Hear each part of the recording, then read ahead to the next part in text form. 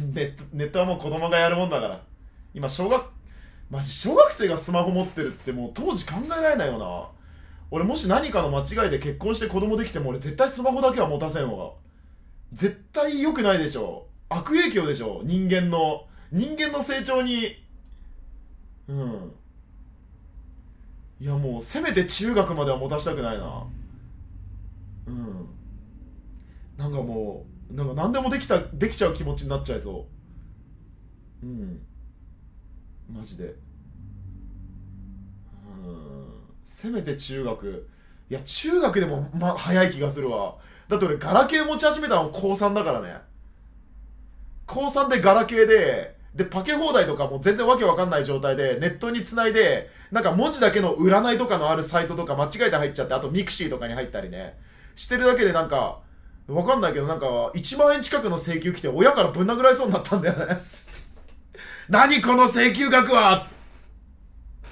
そうパケットとかいうのが分かんなかったから俺なんか普通にネットになんか入り浸れて、で当時俺ミクシーやってたからなんかミクシーにログインしてなんか新着のなんかメッセージがあるかどうか確認するとかに使ってたら、そしたらなんかパケットがなんか知んないけどわけわかんないぐらいなんか溜まり始めて、で親に携帯代払ってもらってたから、その請求がなんか1万近く来てマジでぶん殴られそうになった。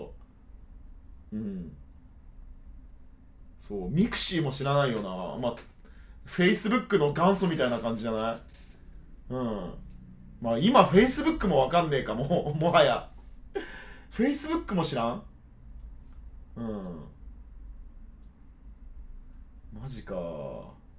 ミクシーフェイスブックはさすがにわかるよね。なんでインスタグラムってあんな人気出たんだろうね。わかんない。なんで若者ってインスタグラムがしか。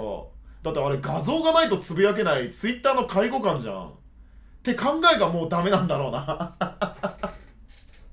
ていう発想がもうダメなんだろうね。イケてるじゃんってわかんない。イケてるやつがやってるからだろ。イケてるやつがツイッターやってたらツイッターもイケてるだろうが。別にやってる人間だろ。キモオタがだってキモオタがインスタグラムやってもキモいだけじゃないかよ。要はやる人間がどうかの話じゃないの。マジかよ。いやマジでわけがわからん。なんでインスタがあんなに流行ったのか俺今でも理解できないもん。なんかなんだろうな、なんかチャラい知り合いに聞いたらインスタはマジで DM とか送り放題だから、送り合い放題だからマジで女を食えるらしい。インスタグラムは知らんよ俺は。DM とかがすごいなんかツイッターとかよりも軽々しく送れるから、マジでなんか女食うのはマジでなんかインスタがいいらしい。でツイッターで女食おうとすると大体ネカマかブスだから。でインスタは大体そう自撮りとかを撮ってたりするから外れの確率が低いらしい。マジで。あ、フォイも言ってたの。でも俺が聞いたのフォイじゃないよ。そうなんかめちゃめちゃ食えるらしい。出会いならインスタがマジでいいらしい。なんか全然Tinder とかよりも全然いいらしいぞ。釣りとかが少ないから。ちゃんとなんか自分をなんか映えさせるためにやってる意識高い女とか可愛い女が多いからって言ってた。じゃあ本当はフォイも言ってたってことは、で確かにそれを言ってたのもイケメンだったから、多分じゃあもうイケメンの常套手段みたいになってんだろうな。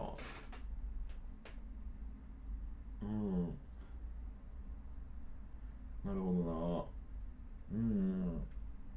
いやすげえな。でもああいうのって加工でとんでもないぐらい別の顔にしてるじゃん。もうマットなんて比じゃないぐらいのさ、顔面にあれ全然俺なんだろうな、信憑性ないと思ってるんだけど。あれ加工すごいじゃん。別の人間出てくるよあれ。別に三毛猫さんのことを言ってるわけではありません。僕は別に三毛猫さん会ったことないけど非常にはい可愛い方だと存じております。はい。